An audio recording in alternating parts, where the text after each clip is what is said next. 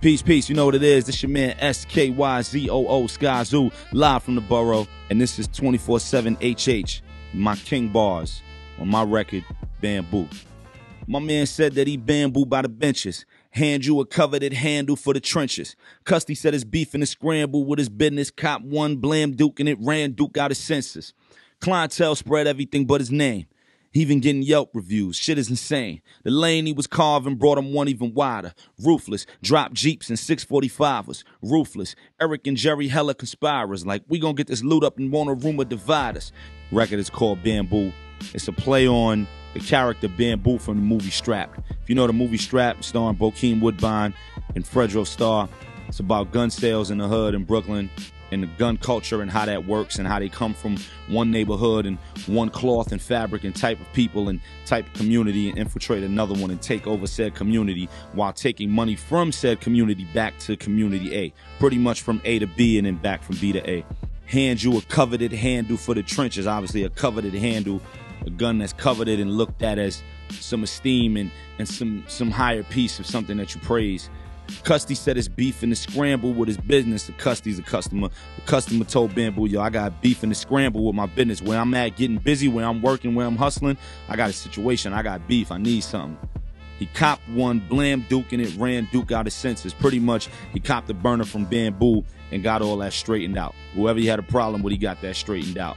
Clientele spread everything but his name. So all his customers is talking about, yo, you get a burner easily over here. You get it, yo. His business is right. Everything is straight. You get what you need. His prices is good. Clientele spread everything but his name. So pretty much the hood motto of just keeping it low and not blowing the whistle on nobody.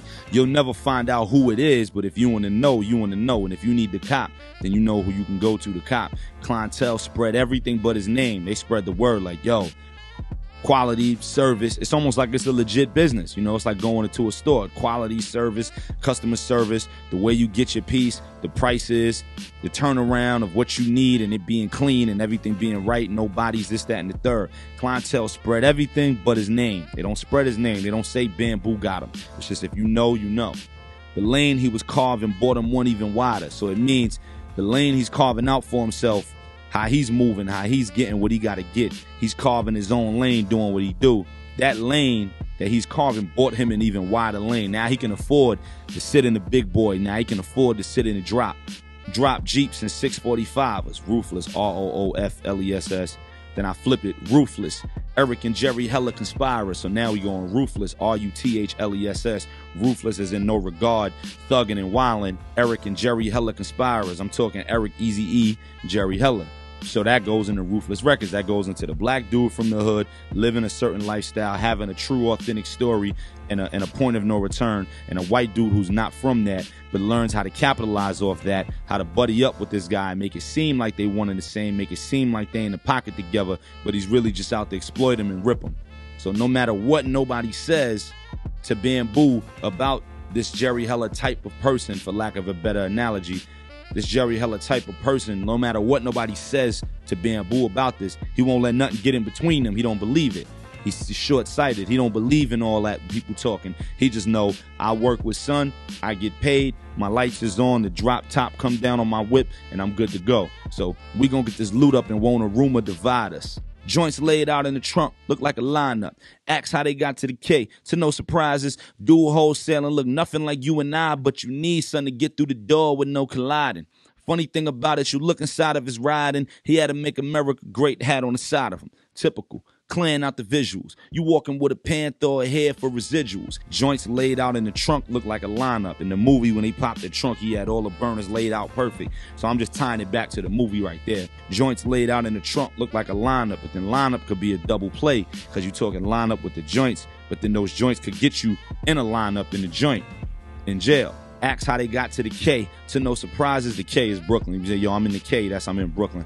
Ask how they got to the K. To no surprises, like how did those burners get to Brooklyn?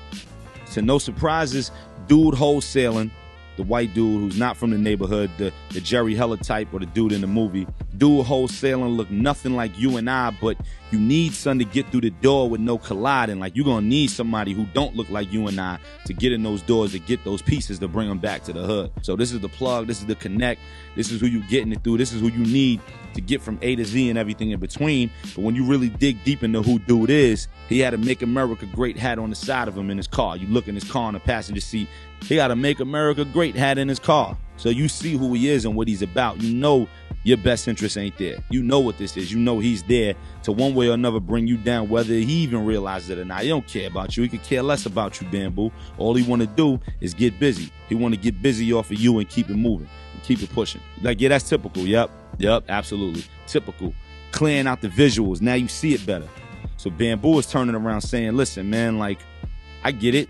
Yeah, that's typical. I hear you. But as you walking with a panther, as you a Black Panther with your fists in the air, going for it, standing on your soapbox preaching, or are you getting this money? Which one is it? And Bamboo, you can see what side of the fence he's on. If you're having this conversation with this Bamboo person, it's like, okay, we get it. We get who this dude is. White dude doesn't give a fuck about us, doesn't care about us. He's bringing these to the hood. He's pretty much harming us and taking our money at the same time. But we need these to move, to survive, to have money, to defend ourselves, to be able to support our lifestyle, whatever it may be. But are you here to be on your militant stand on your soapbox, or are you here to get this money?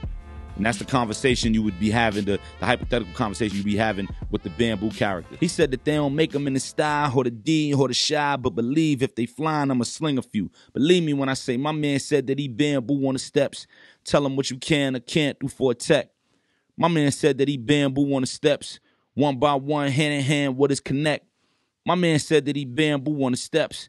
Tell him what you can or can't do for a tech. My man said that he Bamboo on the steps. A24, he done ran through what was left. 1, 2. The record is a play on the character Bamboo. That was Fredro Starr. And he was a gun seller in the hood. He had guns, he had burners for sale. He was getting them from the connect. That's the second verse from that record. So it pretty much gets into the meat of it. The first verse is like the intro, but the second verse really brings it home. Bamboo said, he said that they don't make them in the style or the D or the shy, because they don't make these guns in the D. They don't make these guns in the style. They don't make these guns in Chicago. You know, they don't make them in these urban environments. But believe if they flying in and out of these urban environments, I'm going to be there to get the money off it. I'm getting you back into the story. Believe me when I say my man said that he Bamboo on the steps. Because the whole record is me telling the listener a story about conversations that I had with my man who's like a Bamboo. So the record is like I'm talking about my man who's a Bamboo type. And I'm telling you these conversations. I'm briefing you on these conversations that my man and I have had about how these situations go on. The end of the part that I spit right there is the hook. My man said that he Bamboo on the steps. A24, he done ran through what was left. 1, 2. So every 24 hours, he done blew through whatever he got. A24, he done ran through what was left. 1, 2. Moving like 1, 2. 1, 2. They out. In and out. In and out. That's Bamboo, produced by Mark Infinite, with additional trumpet work by my bro Sean Taylor. It's one of my favorite records that I've done in a long time. It's a record called Bamboo. It's off my new EP, Peddler Themes, out in July. It's a special record. It speaks on what's going on now. It's hard, it's gritty, it's raw.